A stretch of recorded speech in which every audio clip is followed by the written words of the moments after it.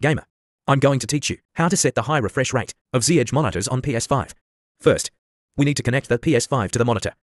Insert the power cord into the PS5. Next, insert an HDMI 2.0 cable into the PS5 and the other end into the monitor's HDMI port. After completing these steps, You can turn on the PS5. let's start setting up. 1. Select Settings on the main screen, then go to the Screen and Video section. Here, change the resolution to automatic. This ensures that the highest resolution is adjusted according to your monitor. 2. Find 120Hz output. Change it to automatic. 3. Let's enter the game. Enter the game's main menu.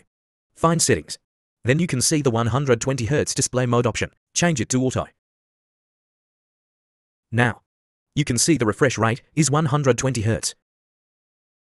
In this way, you've completed all the settings to enable the high refresh rate feature on the Z Edge monitor when using it with a PS5.